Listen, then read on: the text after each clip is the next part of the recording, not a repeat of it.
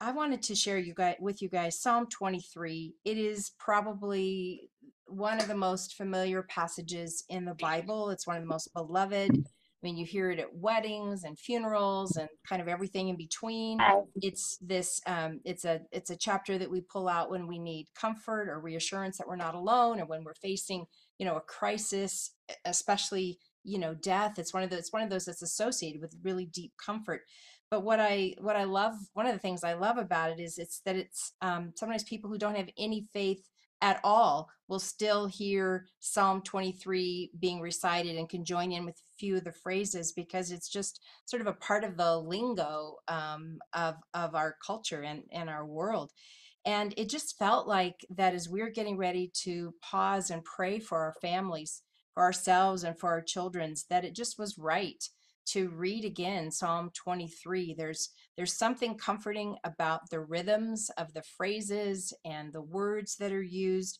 And anytime that there's something that is repetitive, that is soothing, it brings down stress. So I really felt like that reading all of Psalm 23 to you, and you might even just want to close your eyes as I read it, would bring down some of your stress. That's why I asked Luan to do breath prayer around Psalm 23.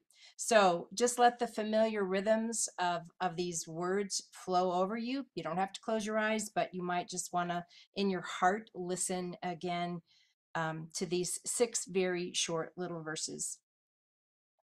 The Lord is my shepherd. I have all that I need. He lets me rest in green meadows. He leads me beside peaceful streams. He renews my strength. He guides me along right paths, bringing honor to his name. Even when I walk through the darkest valley, I will not be afraid, for you are close beside me. Your rod and your staff protect and comfort me. You prepare a feast for me in the presence of my enemies. You honor me by anointing my head with oil. My cup overflows with blessings. Surely your goodness and unfailing love will pursue me all the days of my life, and I will live in the house of the Lord forever. That last verse, verse 6, really caught my attention today when I was preparing to share with you.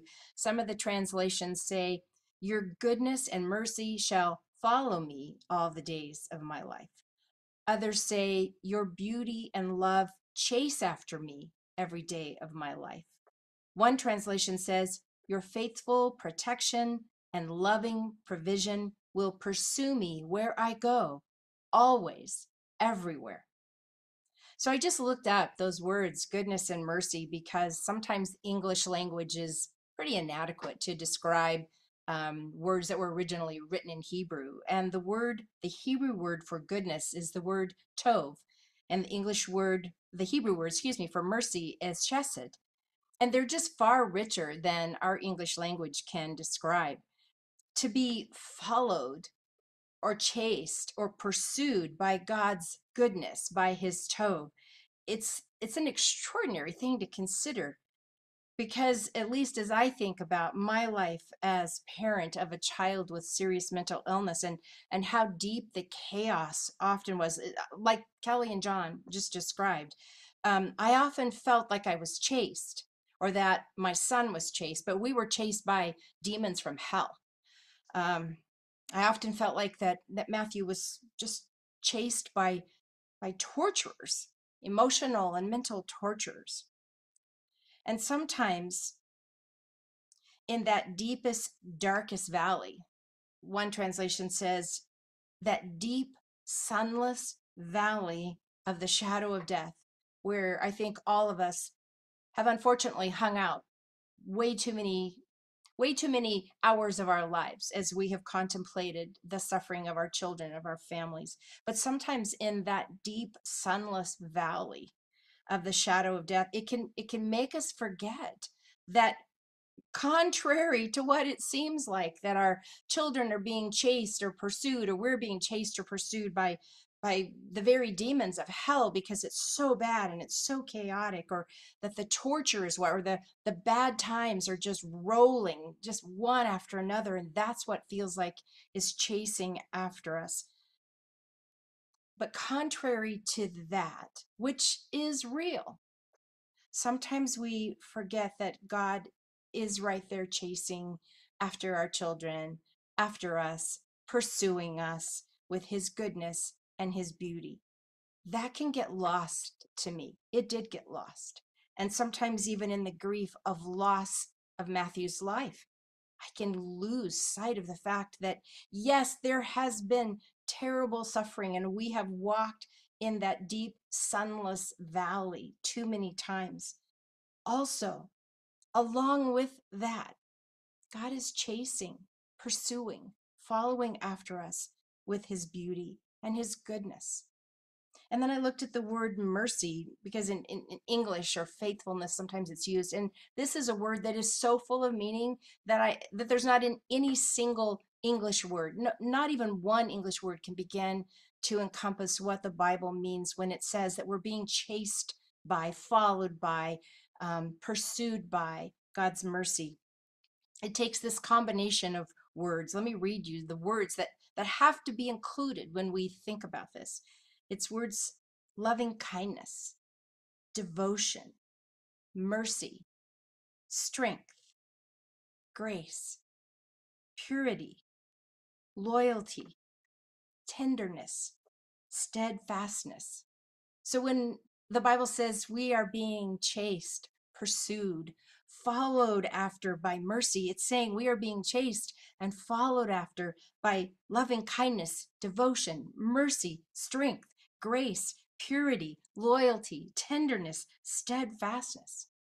It's just incredible to pause and remember that we and our children are being followed and pursued and chased after by God's supernatural, multifaceted love that cannot even be summed up in a single word. I also like that this verse talks about not only our present, that this knowledge that we have, that his tov and his hesed, that his goodness and beauty and his mercy and loving kindness and steadfastness and grace, that those things, those aspects of who God is, that those are following us all of our days here. But there is this connecting word in the middle of that verse, and it's that simple word and. But it says, surely goodness and mercy will follow me all the days of my life. And so we transition from what we are being followed by and chased after here to what is our future. So it's our present and our future. And our future, it says that we will live, we will dwell, we will abide in the home of God days without end, forever.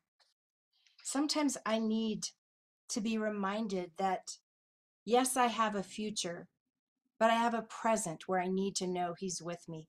And other days I need to know, well, it's not only just this life. My eyes get so limited by the difficulties of the days here and the chaos of the days here, or the confusion or the grief or the sadness or the missing or the longing or the all the things that can fill my days here, that I forget that there is actually more than even this life. And what I have promised is for God's presence in my present and his presence in my future. I love that this psalm just says, in every which way you can think of, it says that we are, he lets us rest in green meadows. He's beneath me. He is the green meadow. He is in front of me. It says he leads me and he guides me. He says he is beside me. Directly, it just says, you are close beside me. And then it says, you will pursue me, you follow me. And then I'll live in your house forever. You will receive me. So to know that God is beneath us today, that he is beside us, he's in front of us, he is behind us, and he will receive us on that day when Jesus comes for us, sometimes is what we need to kind of get through. some of the darker moments. And it just means that we can keep walking. That's kind of my encouragement to you is to keep walking on this pathway, because we are not alone. We talk about that all the time and Bree, that we are not alone. It often feels alone, but we are not. And we are not consumed by the darkness, that deep, sunless valley that sometimes we find ourselves in, that we don't have to be consumed by the darkness of fear or anxiety or dread or defeat.